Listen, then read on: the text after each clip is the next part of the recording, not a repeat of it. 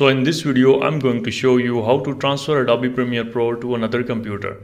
So transferring Adobe Premiere Pro to another computer involves few key steps. So first of all, if you are the one who is genuinely using these softwares, Adobe Suite, so you have to deactivate license from this PC and activate it from the another PC. And if it's not the case and you have downloaded this from third-party websites, you can follow my instructions. So first of all, make sure to copy all of the project files of Adobe Premiere Pro.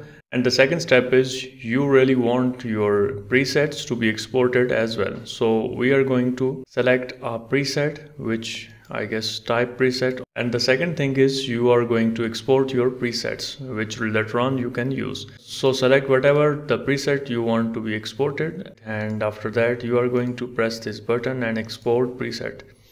Save this to your desired location and there you go. So these are the steps you can follow to transfer your Adobe Premiere Pro to another computer.